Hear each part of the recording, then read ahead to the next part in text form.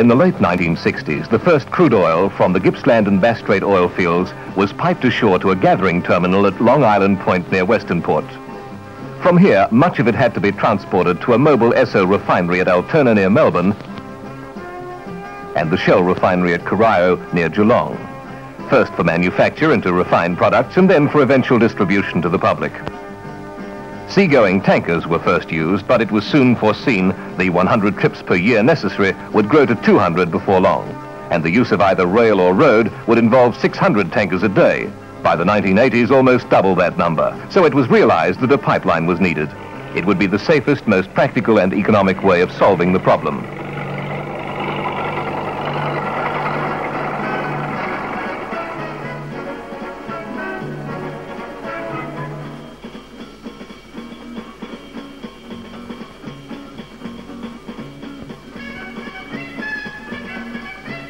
There is nothing particularly new about the idea of a pipeline to transport crude oil, but the initial proposal in 1969 to lay a section of this particular line under Port Phillip Bay was opposed by conservationists to such an extent that the government refused a permit.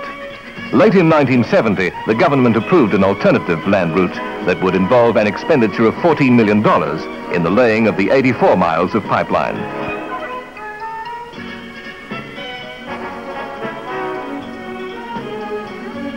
For much of the distance, existing easements could be used, but 28 miles of streets and roads would have to be traversed through railroads, parks, highways, canals and rivers in 14 different municipalities from Westernport Bay through to Geelong. And it would be necessary to meet the multiplicity of requirements of government departments, the Board of Works, the Country Roads Board, the Victorian Railways, Tramways, Harbour Trust and local councils. At the outset, WAG Pipeline Proprietary Limited and its Shell Mobile Esso partners made sure that all householders along the route were personally informed about the project and what it meant to them. Good afternoon, madam. Good afternoon. Mr. Roxburgh, is it? That's right. Hello, my name's Mr. Roxburgh from WAG Pipeline Company. Yes. I've dropped in to let you know about the pipeline coming along in front of your place. Mr. Roxburgh, we usually leave this letter with residents to give them the background to the pipeline. You may care to read it later on. But so far as the trenching is concerned in front of your place, you will have noticed, I think, down the road towards the next street that the machinery and the ditches being dug down there. Yes, I heard. It should be up past your home in about 3 or 4 days, I'd say. There'll be a fair amount of noise and some congestion out there with the big machinery, but I don't think it'll inconvenience you very much. Will I be blocked taking the car in and out the driveway? No, Mrs. Roxburgh, excepting while they're actually digging the ditch in front of your gate or driveway. Well, Mrs. Roxburgh, that booklet will answer most of the questions that anyone is likely to ask about the pipeline. Pipeline Technologists Proprietary Limited, a firm with much international experience, was selected to carry out the design and supervise the construction work. Consideration had to be given to varying soil conditions and the pipes prepared accordingly.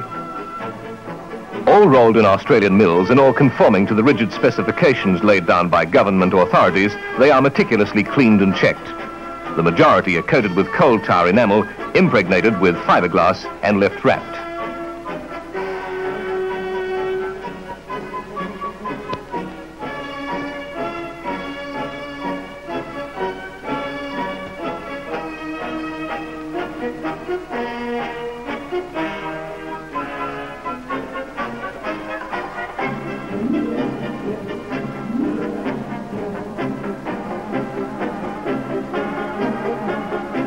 The 16-inch pipes are clad in yellow jacket, a high-density polythene plastic of extreme durability.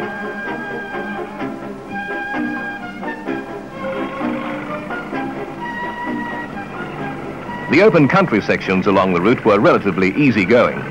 The project team saw to it that work in these sections proceeded rapidly.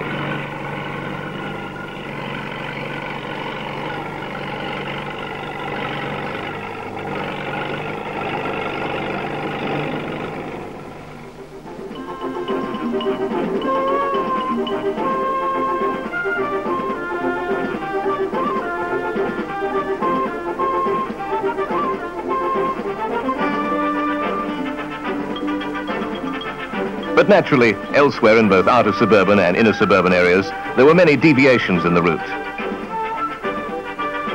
so some of the pipes had to be bent accordingly.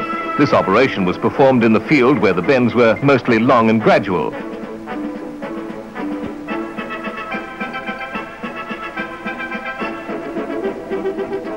But in some locations, the bends were much sharper and had to be specially fabricated by heating processes.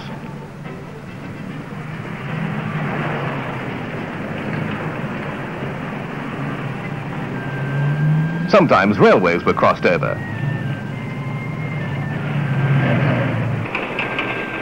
Sometimes bored under, with no interference to rail traffic.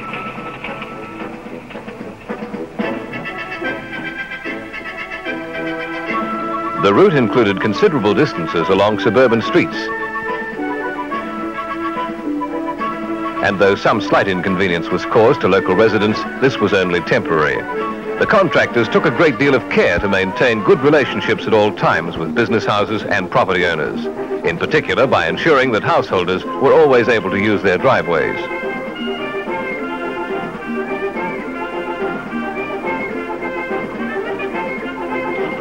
Even golfers found their game not only uninterrupted, but if anything, slightly more interesting as the pipeline progressed.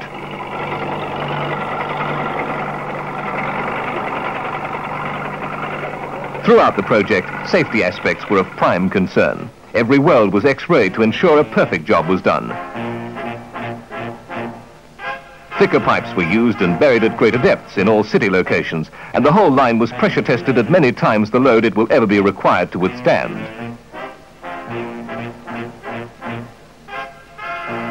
Excavation work proceeded slightly ahead of the actual laying to avoid delays. In some cases, extensive tunneling operations were needed to make sure that traffic in heavily built-up areas was not disturbed. To further minimize traffic impediments, the soil is carted away as it is excavated and replaced with clean new material as backfilling is completed.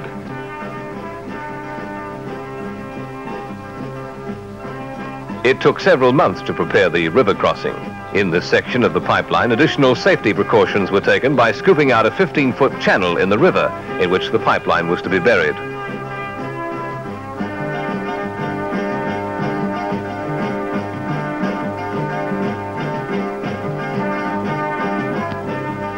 After this was prepared, the river was closed to traffic for a few hours one Sunday, and the pipeline, weighted down in a concrete sheath, was slipped across under the riverbed. The net result of it all, a $14 million project, which, thanks to the great cooperation of all concerned, contractors, suppliers, householders, councils, government departments, and many other organizations, took less than 12 months to construct. The project, which despite its complexity, caused minimum inconvenience to the citizens of a huge metropolis, which left not a single scar along its 84-mile route, and which now ensures that vital supplies of crude oil flow to their destination silently, invisibly, safely, and efficiently.